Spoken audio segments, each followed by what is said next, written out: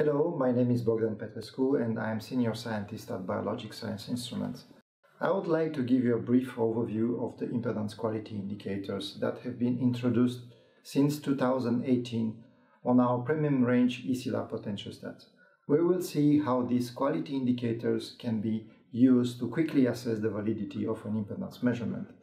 Whether you are new to EIS or an expert user, this video is for you.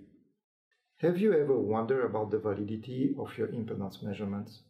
In electrochemistry, the requirements for a good EIS result can sometimes be difficult to meet. Linearity, for example, is one of the requirements. But electrochemical systems are seldom linear. A linear behavior can be approached by small amplitude stimulations. But what small really means? A too small amplitude can lead to a noisy result. And what happens if a too high amplitude is used? Different impedance measurements can be obtained with different amplitudes. What should we do if, like here, for the same cell, we get two different Nyquist plots for two different amplitudes? Which one is correct? Maybe the one conducted with the lowest amplitude. Maybe none of them if the amplitudes were too high. This is the kind of dilemma you may encounter during your EIS experiments, and this is where the EIS quality indicators can make the difference. A nonlinearity issue can be easily detected with one of our EIS quality indicators called THD for total harmonic distortions. The THD counts for energy in the high harmonics of a cell response to a sinusoidal stimulation. When the THD is low, that indicates that we don't have a problem with the linearity. Reciprocally, when the THD is high, that means we have a nonlinearity issue.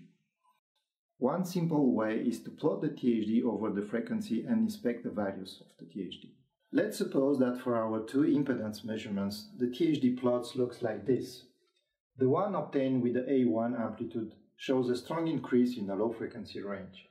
The other one is pretty flat over the frequency range, which means there is no linearity issues here. Thus, the impedance measurement obtained with the A2 amplitude is the right one. As you can see, by only looking at the THD, it's very easy to understand if there is or not a linearity issues. Let's do a real measurement now.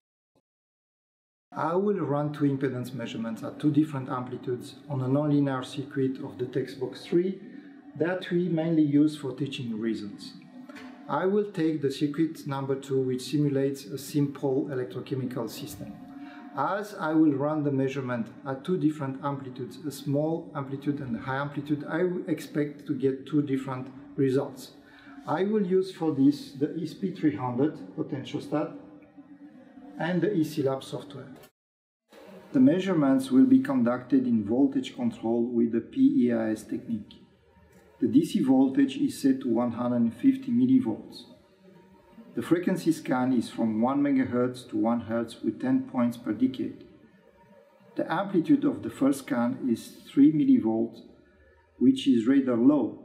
The second scan has the same parameters, excepting the amplitude, which is set to 30 millivolts. The two PEIS sequences will be executed without delay, one after the other. To activate the THD, be sure to place a check mark on the EIS quality indicators button in the Safety Advanced setting panel. Run the experiment.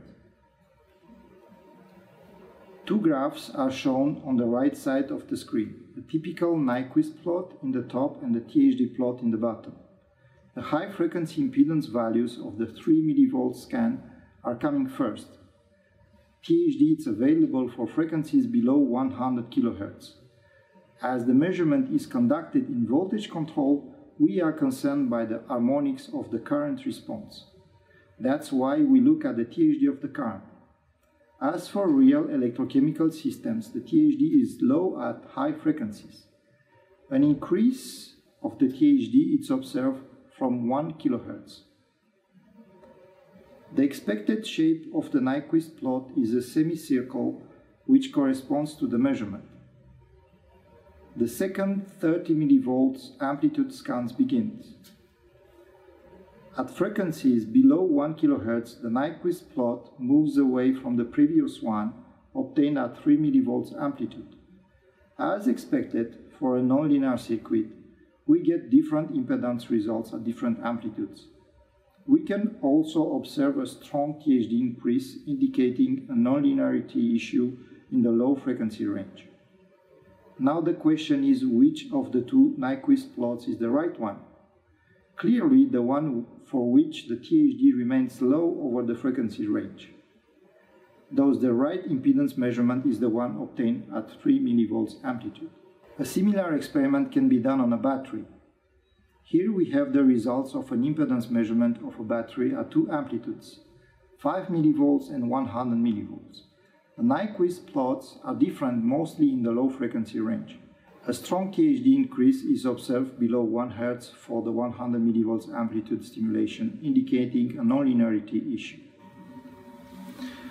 We have seen that THD is a straightforward indicator for linearity assessment. Two other indicators are available addressing two other important issues for EIS measurements, the non-stationarity issue and the noise issue. With the help of these EIS quality indicators, you can quickly assess the validity of your impedance measurement. For more information, you can download the application notes 64 and 65 and the white paper number 2 from our website. We hope you have found this short video informative. Remember that a huge amount of data is available online, and don't hesitate contacting us if necessary.